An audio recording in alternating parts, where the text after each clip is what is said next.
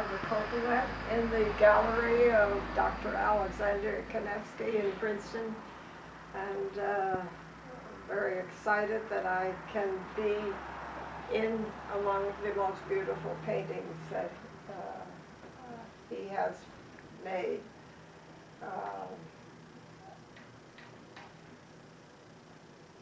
There are over 200 paintings in the gallery, and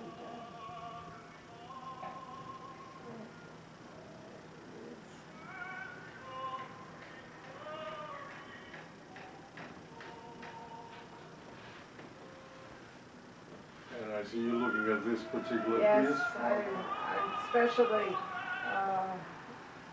taken by this painting, which is absolutely marvelous.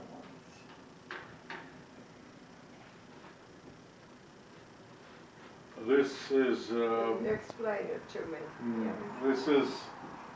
This is called the Court of Yellow Emperor.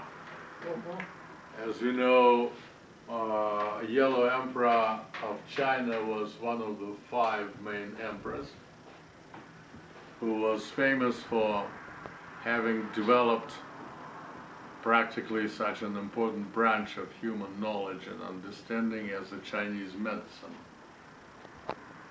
And there is a book of Yellow Emperor called the Canons of Internal Medicine, which has been written for 3,000 years by a Chinese physicians, and the whole foundation was done by that famed Yellow Emperor. So basically, upon this theme, as I have read this book 3 times myself, from Chinese translated into English, I decided to solemnize this very important piece of work in art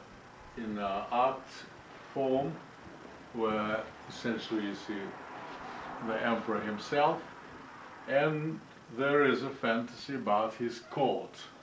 There is one physician, Quibo. There is another physician. There is a court of neighboring physicians who come to the court. As you see, these are the swords, all garnished in gold.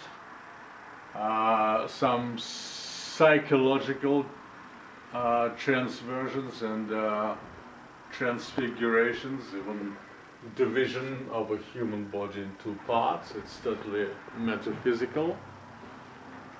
And as opposed to confluence of a human body into 2, 2 faces fuse with each other. And of course, this is just a metaphysical expression of psychological phenomena that we all experience in life.